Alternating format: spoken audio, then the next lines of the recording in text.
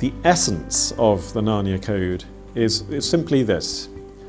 There are 7 heavens. There were, it was believed, 7 heavens surrounding Earth many centuries ago, according to old astronomers.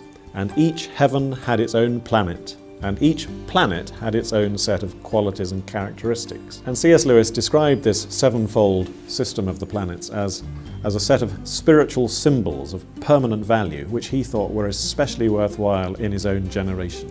C.S. Lewis took the imagery of the 7 heavens and he turned it to Christian effect, so that each of the qualities of the planets becomes, if you like, a different aspect of his presentation of Aslan, a different way of understanding Christ's nature.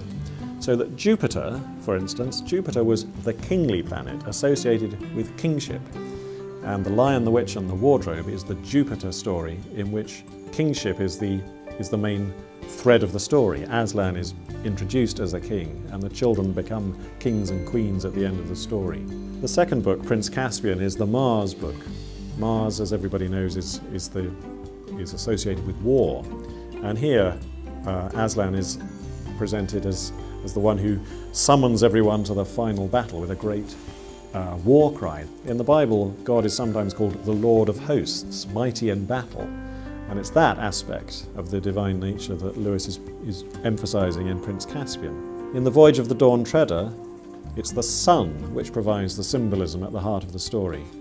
I hope that the Narnia Code book will show readers that the Narnia Chronicles are much more carefully structured and composed than they may previously have thought. That actually these books are very subtle and artistic. They're works of genius, I think.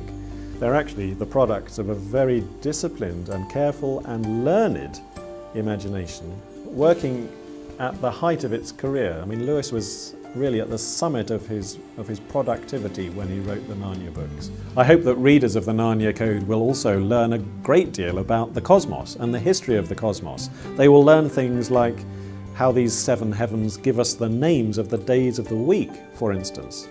They will learn how Mars is related to March. They will learn how the word influenza is related to the planetary influences.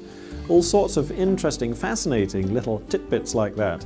But above all, I hope that readers of the Narnia Code will learn something about the Christian faith and C.S. Lewis's belief that the heavens are telling the glory of God, that material creation has spiritual significance, and that there are signs of God, there are traces of the divine in His creation, and that all things speak of Him in some way, if only we have ears to hear it.